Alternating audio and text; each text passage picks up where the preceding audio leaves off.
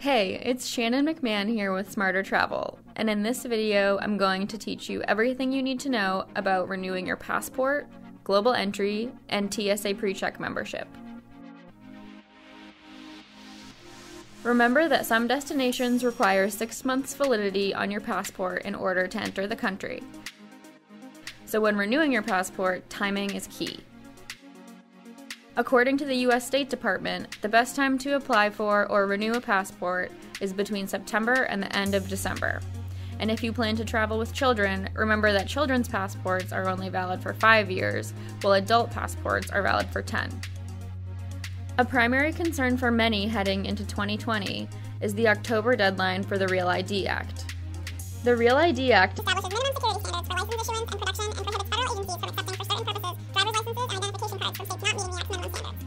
In other words, the Real ID Act is changing the way we fly domestically to require a Real ID or 2 valid forms of identification to get past airport security. But don't panic.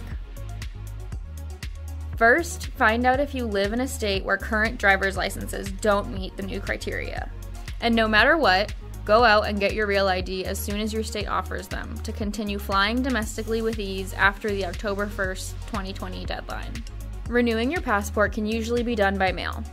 All you have to do is fill out an application, pay the processing fee, and mail in the correct materials, including your old passport.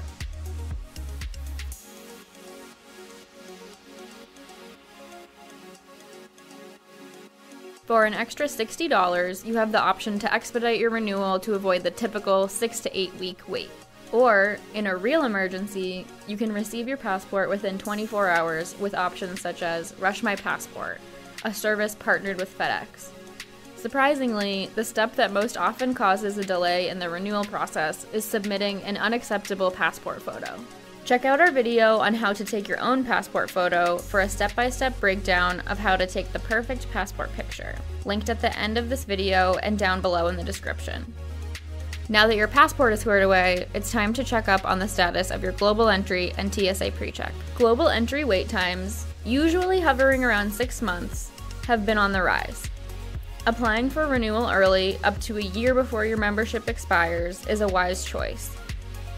Your new card's expiration date will still be set 5 years from that of your old card, you pay the same processing fee, and you save yourself some stress as the expiration date approaches.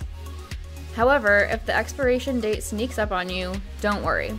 You can now use your old card for 1 year after the listed expiration date as long as you applied for renewal before your card expired. Log into your global entry account on the CBP's Trusted Traveler page, fill out the new application form, and pay the $100 fee.